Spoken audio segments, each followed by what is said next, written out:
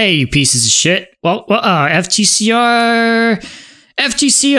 tutorial for the FTCR members. Okay. Now, to get good audio, you need to have a good environment first. So make sure there's nothing else around you to make noise. Make sure you're not, fumbling around. Make sure you don't have anything fucking with your microphone. You know what? I'm gonna go turn the AC off because that's what I always do because I'm committed.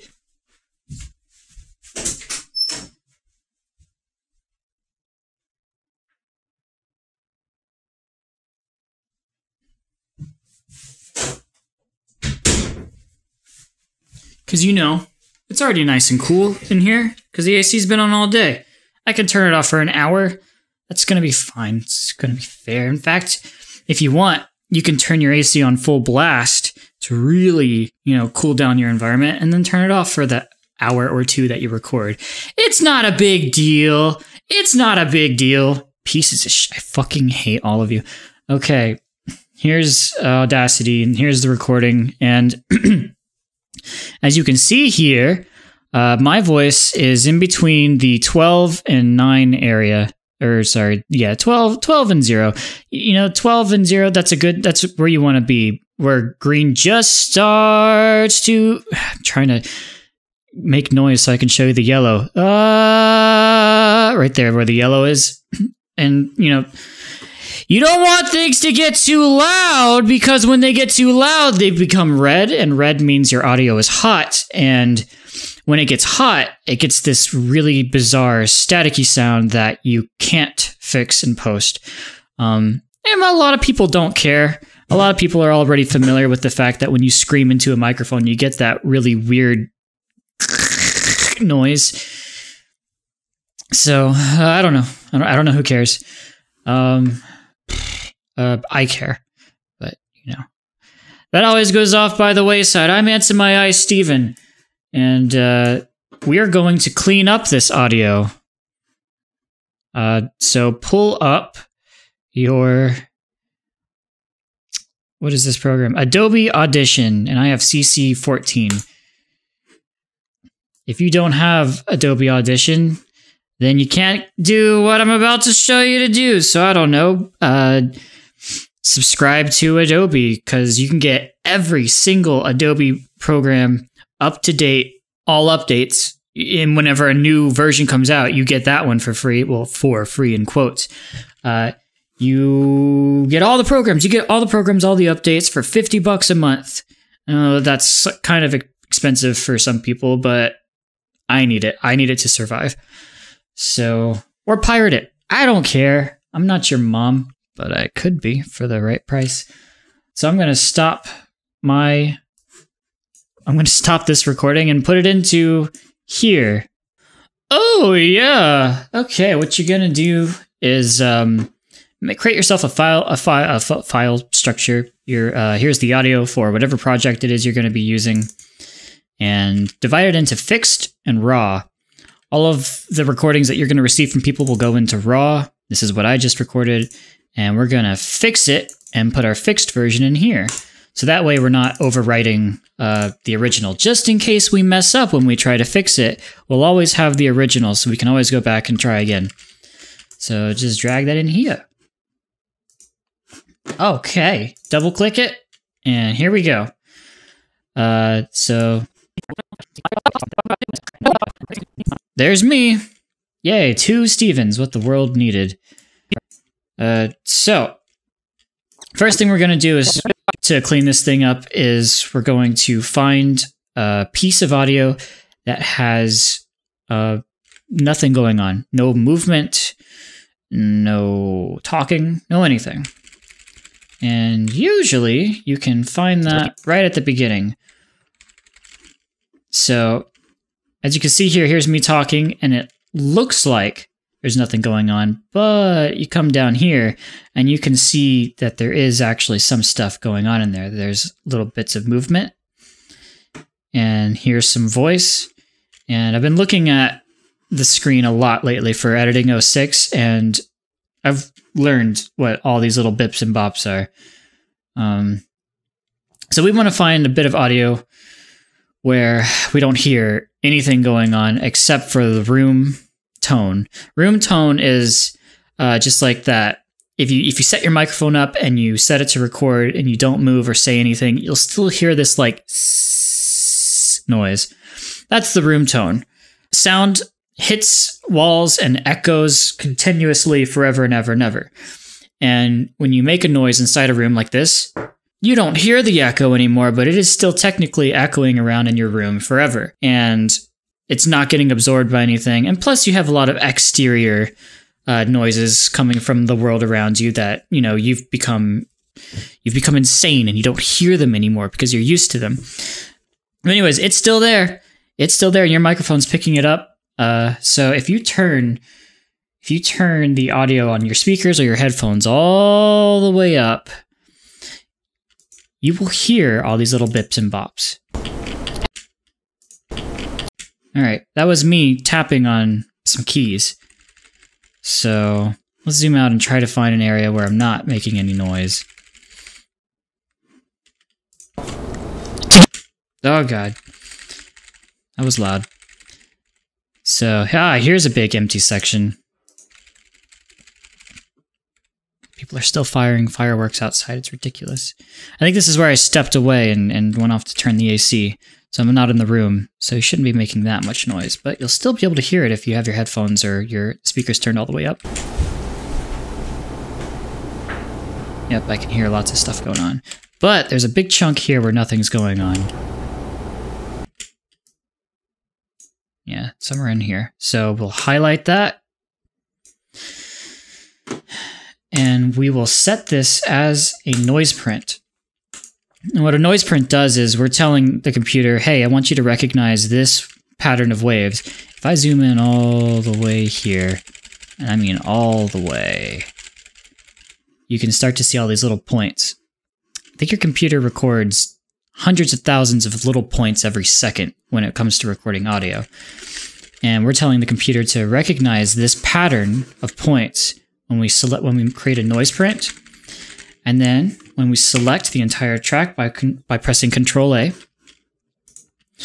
we tell the computer to remove that entire pattern from the entire track. So we go back to noise reduction, and now we tell it to remove this noise. If you can eliminate all your room noise beforehand, then this whole process will become a lot easier. Right now, I have this noise reduction filter set all the way to 100% on both the reduction and the reduce by. Don't know what either of those terms mean, but I've set them all the way to 100%. And if you barely have any room noise to begin with, then this is fine. You can leave it at 100. That's fine. However, if you have a lot of room noise, it's going to become tricky because if you set it all the way to 100, you're going to get this really strange sounding compressed watery noise.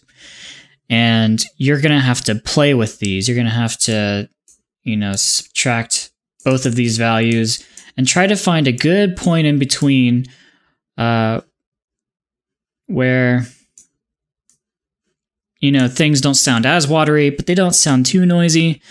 Really, the best way to eliminate room noise is to do it physically in the real world before you even record. So I'm going to apply this filter. And now I've eliminated the room noise. Now when I come back in here and listen to it, also, do you see how all of this has changed? There's not as near as much purple as there was before. Here, I'll undo so you can see. There's all that purple. And a lot of that purple is gone now. Black means nothing's going on. So the closer you get to black, the better, technically. I don't know. It might start to sound worse. Shut up. So see, all I hear are little bips and bops, but I don't hear any of that hiss anymore.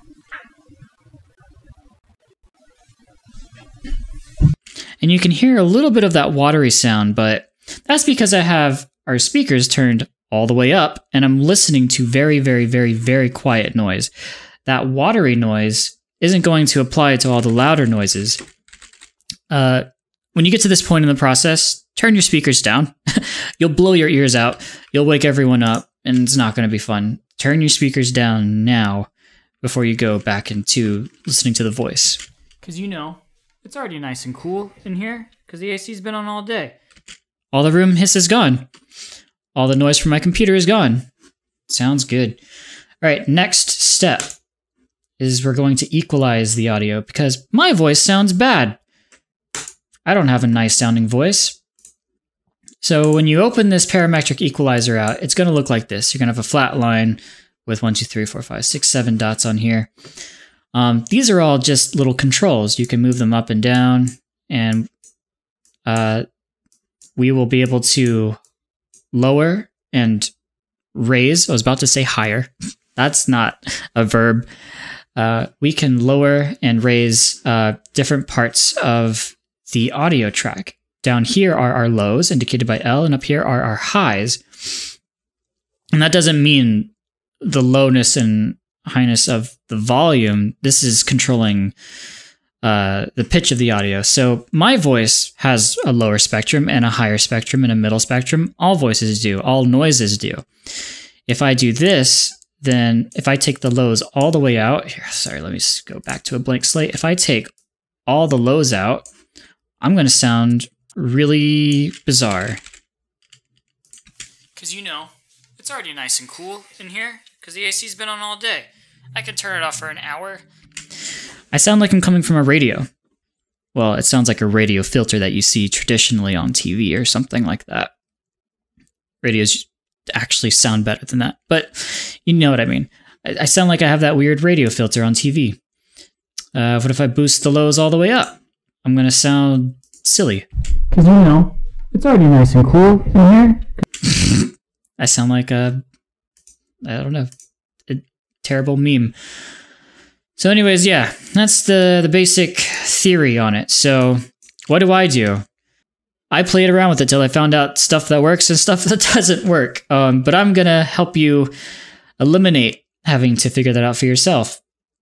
Let's listen to the track, and I'm just going to play with this until I find something that sounds good. Because it's already nice and cool in here because the AC's been on all day. I can turn it off for an hour.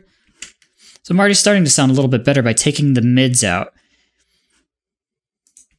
Because it's already nice and cool in here because the AC's been on all day. I can turn it off for an hour. So I'm not good at enunciating. It's just who I am. And when I try to enunciate, I sound even worse. If I try to enunciate, then I sound like an idiot. So, your consonants are the really high parts of your voice. The k, the t, those are all really high-pitched noises. So if I raise my highs a little bit, I'll start to get more consonants coming out of here. Because the AC's been on all day. And now I can finally hear the D in day. Because the AC's been on all day. It's not because the AC's been on all day. It's because the AC's been on all day. You can hear that D now. The AC's been on all day. Yeah. You might not be able to tell, but from editing my audio constantly, I can tell that I've got a lot of bass in my throat. That doesn't mean that I have a low-pitched voice, but there's still a lot of bass in there. So if I eliminate the bass, then my consonants will come out even more. So if I take the bass out just a little bit here and here, my voice is going to sound clear and no one should be able to misinterpret what I'm saying. It's already nice and cool in here because the AC's been on all day. So yeah, that's the basic premise of it. You play with it till you find something that works, but I played with myself and everyone else at Giggity to the point of where I've got lots of different parameters for everyone. Like, for instance, this is what Aaron Wester's voice, that's not what his voice looks like, but this is what makes his voice look better. Here's one for Gareth. You see, I really raise up his to make his consonants come out a lot. And where's me? Here's me. Yep. So let me just play this back for you. It's already nice and cool in here because the AC's been on all day. Now you're hearing some noise in here. That's my noise. That's my chair moving around. That's me sitting in it and moving around. Don't move around when you record because eliminating those noises is impossible to get rid of in post. It's already nice and cool in here. Cool in here. Cool in here. That's my chair rattling. So, once you find out how you want this thing to sound, make sure you select the entire track. That's important. And apply. And now I sound better. It's already nice and cool in here because the AC's been on all day. Here's what I sounded like before. It's already nice and cool in here because the AC's been on all day. Damn, what an improvement. That sounds terrible. Let's go back to let's go back to the good stuff. It's already nice and cool in here because the AC's been on all day. Ah, it's great. Let's do it again. Because the AC's been on all day. Because the AC's been on all day. Because the AC's been on all day. Because the AC's been on all day. Yeah. All right, sounding good. Check this out. Some really loud moments. There's some really quiet moments in here. I don't want to have to go through here and adjust the volume, turn it down here, raise it up here. That's going to take all fucking day. What if there was a way for the computer to do it for me? There is. I set that up for you. Dynamics processing. This thing is this line that goes down the middle, not the curvy one, but you see this little green line that comes diagonally through the middle of this square. If we set this, let's see, what did I set to? Oh, I don't have this curve saved. I'm an idiot. I need to save this as curve. Save your presets. Oh yeah, so I guess I could have told you that earlier. This is how you save any preset. When we do like, when we were doing parametric equalizer, if you want to save this as a new preset, just come in here and save, and I'm going to call this shitty preset because that's terrible. That would make me sound horrible. And now I have a new preset. And I can go back to me, and I can go back to shitty preset whenever I want. Sorry, that was a little bit out of order. Let's go back to what we were doing. We were doing dynamics processing. So let me start off with, is there a blank one? Is there a way to reset? Just fuck this up. Here it is, reset. All right, this is what you're gonna see when you first open this up. Right click this point and delete it. And then come down here and select spline curves. And that will allow us to get a nice clean curve. If we don't spline the curve, when we start to click to add points and move these points around, they're going to be really jagged. But if we spline them, boo! Now it it figures out the average of all these points. So when I drag this point over here, it will manipulate the curve to be drawn towards it. And then halfway between this point and this point, it'll start to draw towards this point, and so on. And it's sort of like using a Bezier curve in any art tool. Anyways, reset this, delete this point, and get a point here, drag this one all the way down, and drag it out to about, I don't know. Let's see, what is that, 60 and 50? I don't know, what was the curve that I created? Oh, that's way different.